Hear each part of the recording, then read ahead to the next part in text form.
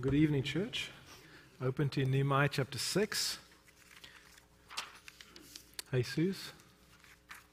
I hear that the inflation in Venezuela is, 400%? The inflation rate in Venezuela is at 400%? Almost 1,000. And then last week, the president gave everybody a 40% increase. So with his brain, he understands things are spiraling out of control so much. Also on the sermon Sunday morning, I hope you're all taking that challenge to heart, the complaint-free. If you've tried putting this thing around your wrist, I know what you're doing. You're complaining. It's way too tight. You can buy them online if you want to. You can get two for about $2 or something. I just put mine around my watch and it keeps slipping down, but I don't complain. And I got to take Deacons' car today back to the garage so they could reset everything. I was so friendly and so nice that the guy I was talking to never stopped smiling, and he told me what you do in the future. You turn the ignition on, and you pump the gas pedal 3 times, and it resets your oil to 100%. So you see, because I was nice, I got given a really good tip that I could tell everybody else. It was so easy.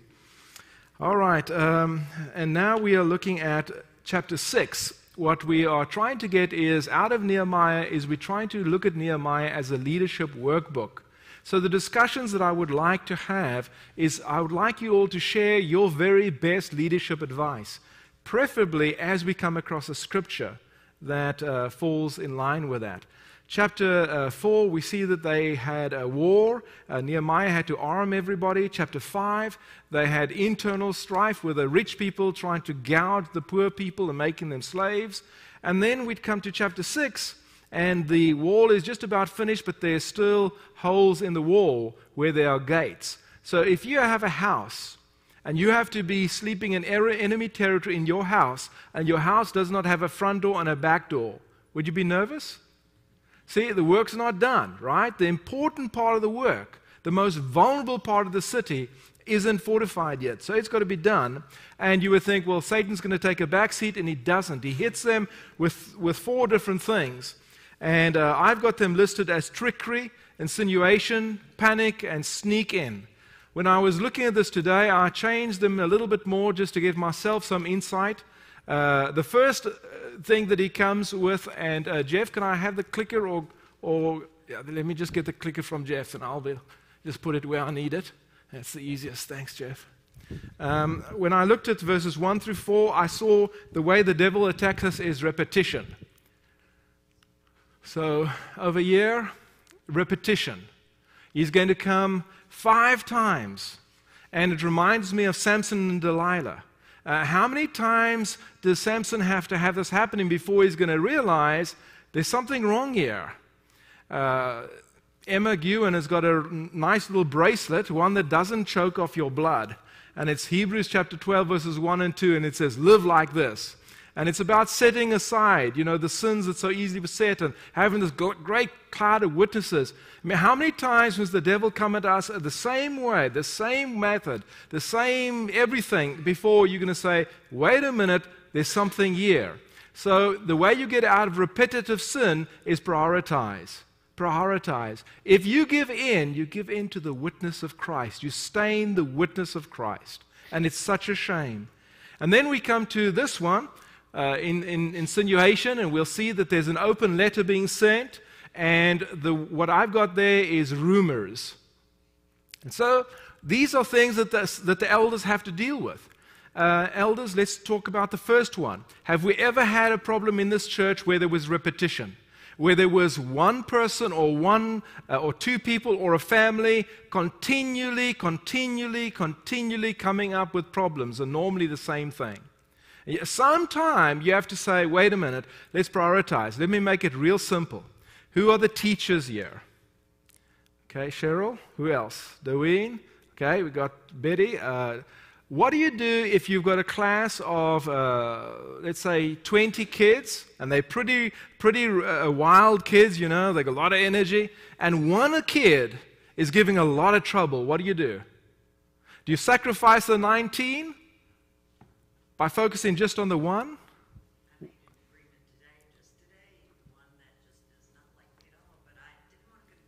Yes? So I just agreed with the other teacher next door, which just let him come up there. I'll send him over. Okay. But you thought through it and you realize it's the same thing and it's not going to go away. Change the rules on this kid. If the kid doesn't want to play by these rules, let's just keep no sense the whole class suffering.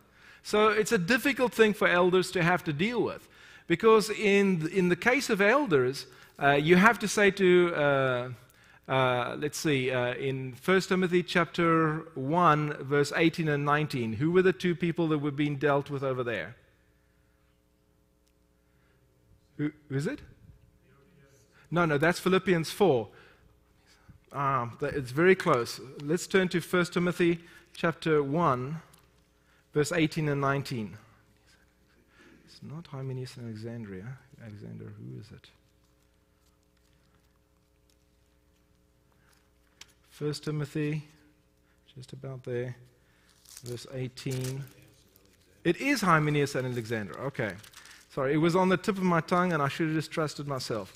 These two guys were causing trouble, and so look what has to happen.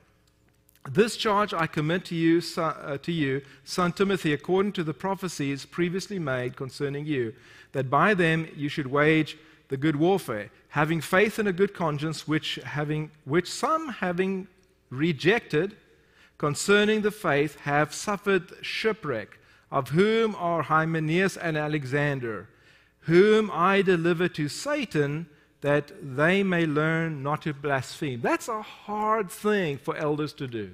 You know what elders are? They're shepherds. You know what shepherds do? They bring in the sheep. For them to do that goes completely against their nature. But you've got to look at that. Look at John chapter 15, for example. In John chapter 15, we have a fruit tree. We have a vine and we have branches. What has to happen every now and again if you want the grapes to grow? You have to prune. What we like to do is we like to just sit and wait for the rotten fruit to drop down. Sometimes that's not good. Sometimes you have to actually go ahead and say, I've got to prioritize here. It's a leadership thing. Only leaders can do this. Nobody else can do it. It's a tough call. It's a tough call. It's not made lightly. It's not made unless you have repetitively tried. How many times did Nehemiah tell them, no, I'm not going to come down to oh no? 5 times, They weren't getting the message. And so he's going to hand them over. Okay, and then rumors. How many times have you had to deal with rumors? How many times in your leadership capacity have you dealt with rumors? What does rumors do to people? Is it good? No, it's not good. It's not good. How do you deal with rumors? Open letter with an open letter. You have to rebut it to the same extent that you get it. If somebody is standing over you and they're doing this, then you've got to get up out of your chair and you've got to do exactly the same, use their same language they're using, or they're not going to understand you. It's not the kind of thing you want to do. But you must oppose the devil, not go overboard, not do more, don't try to drop a nuclear bomb, but whatever he's doing, you've got to open it up. He's got to switch on the light.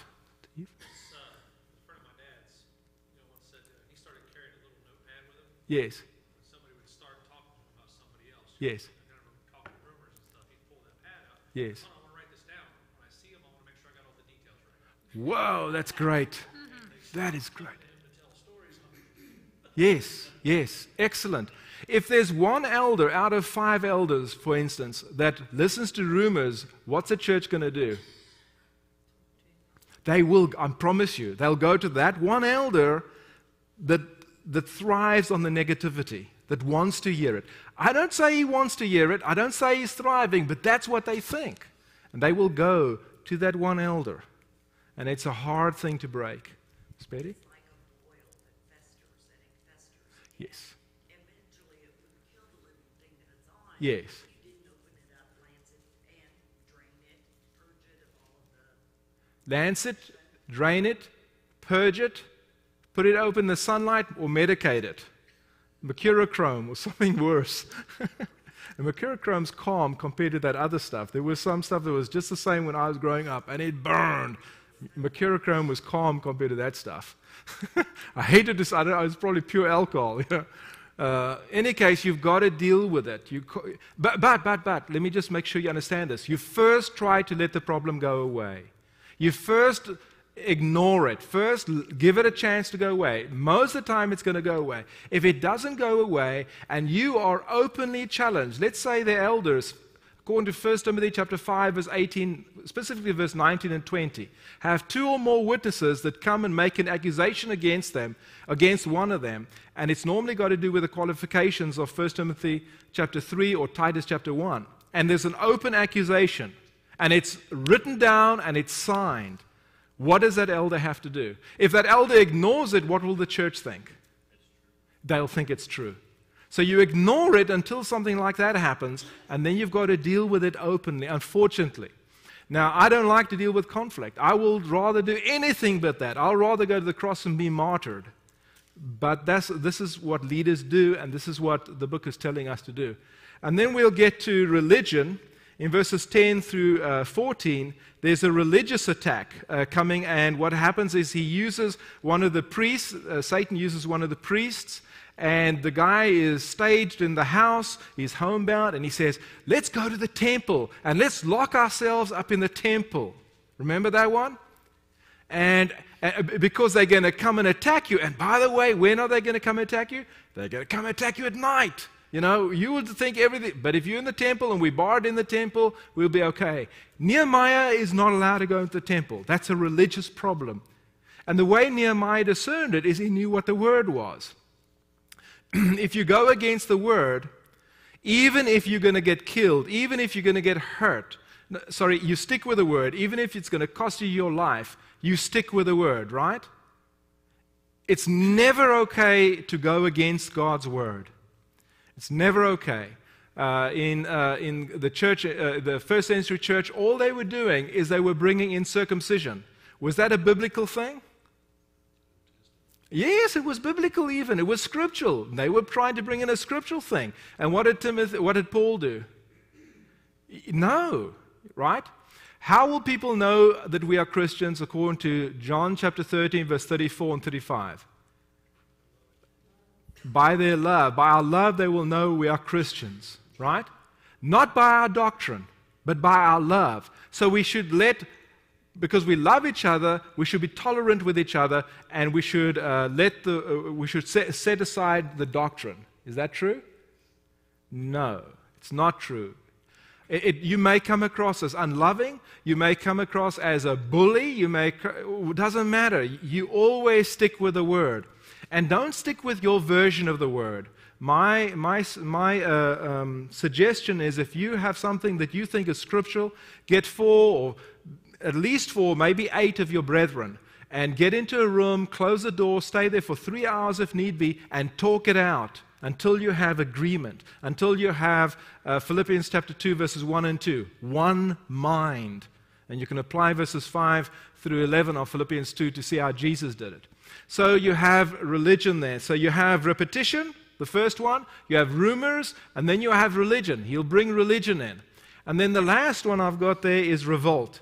He's going to use Tobias, and he's going to use some of the nobles, and they're going to write lots of nice letters to Tobias, and Tobias is going to write a lot of nice letters back, and they're trying to sneak in this bad guy. Tobias is one of the enemies. He's one of the guys from the start who did not have the wall built. But what does the last verse in chapter 6 say? What does Nehemiah figure out about this guy, Tobias?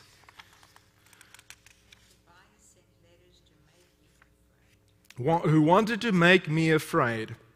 So that's basically what we see happening over here. And so what we did is we looked at the mousetrap in this first one about repetition. And we saw that how he prioritized. He says, I'm doing a good work, must I come down? And then we come across the rumors, the insinuation, and the rebuttal. He's going to have rebuttal with prayer. So we did all of those. Let me just see where we are. I think I forgot to write it in the notes, in the overhead notes. So just let me look on my notes where we are. Let me just see. I may be skipping over a few here. Can you get me to the bullseye, Jeff? I'll pick it up from the bullseye. Yes. Okay, let's talk about the bullseye just a little bit. Who do you think the devil puts a bullseye on? On us? Who else? On the leaders. He's going to put bullseyes on the leaders. That's his number one target. So right now he's targeting the Nehemiah. We do have the Holy Spirit that makes it a little bit easy for us. Okay, and then we did that one. And then chapter 5, and then we come to insinuation. Okay, there we go. And I don't have it on, but we meant to start over here. Last week I read that. In other words, you leave it alone until you see that you can't leave it alone anymore. And that's what the second part of this writing over there that I didn't include, but that's what it said. All right, so insinuation or rebuttal, and you have prayer.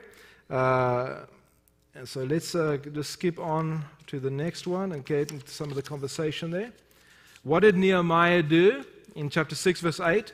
No such things as you say have been done, for you are inventing them out of your own mind. And so he openly is refuting this. Verse 9, for they all wanted to frighten us, thinking their hands will drop from the work and it will not be done. But now, O God, strengthen my hands. And so we've got to illustrate this part of the solution to our lives. When Satan's coming in and he's creating these types of rumors in our own lives, we need to pull God into it, realize what's happening, but not act out of fear. So let's go to the last one, the second last one, panic. Panic goes to obedience. And here we'll see the religious problem.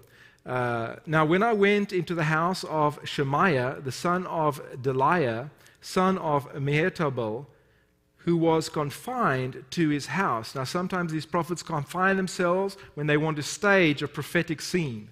So this might have been what was happening as to why he was confined. Who was confined to his home, he said, let us meet together in the house of God, within the temple. So he's very specifically telling him, we're going to do something that goes against God's word.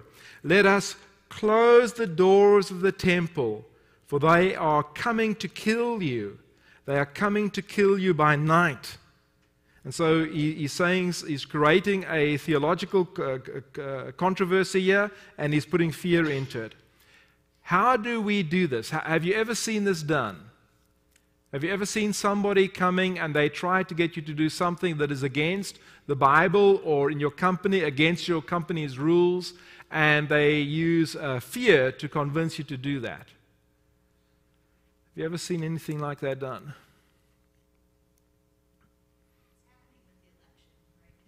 Yes. Okay, so there's a lot of fear being created all over the place in the politics to get us to vote for somebody that we may not want to vote for. Okay, very good. Just pay careful attention to your company. There are very, very strict rules that your companies have set in place, and every now and then somebody's going to try to bend those rules. And you know what your policy says. Don't bend them.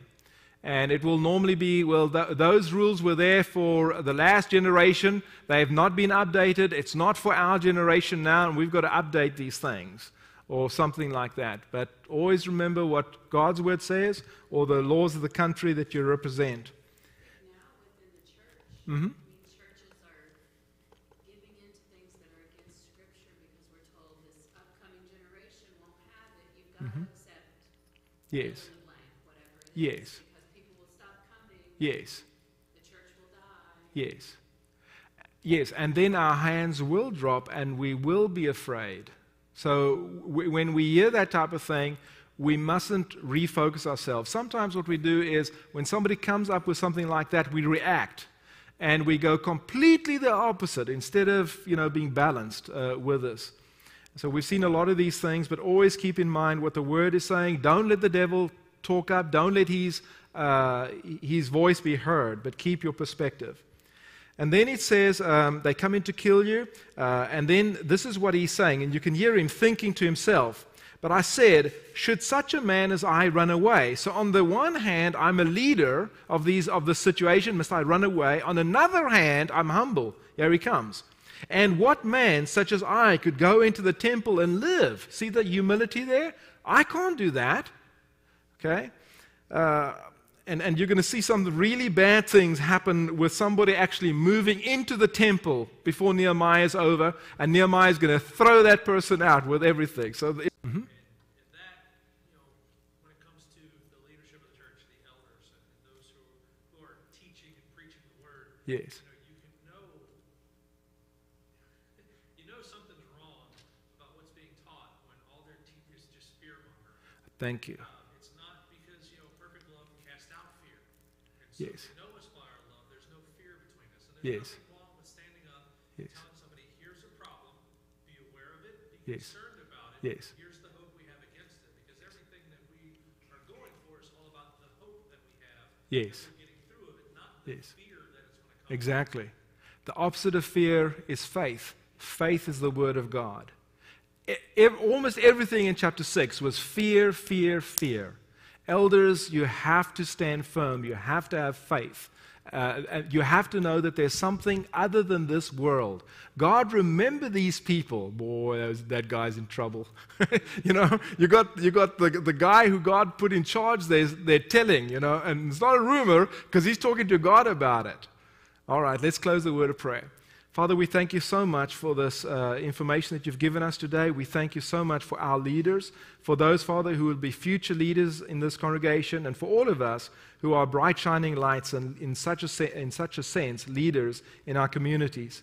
Please, Father, help us to live this golden deed life, this idea of doing unto others as we would have them to do to us, the idea of not being complaint-driven people, and as Steve mentioned again today, not driven by fear, but rather by faith and the hope that you've placed inside of us. Thank you, God, for the heavenly home that you've prepared for us. Father, we thank you so much that we are candidates for that home, covered by the blood of your Son. Please, Father, continue to forgive us of our sins. Help us to be blameless and not to make the elders' task a hard thing, but something of great joy. Thank you, Father. Give them good health and long life. It's through your Son's name we pray. Amen.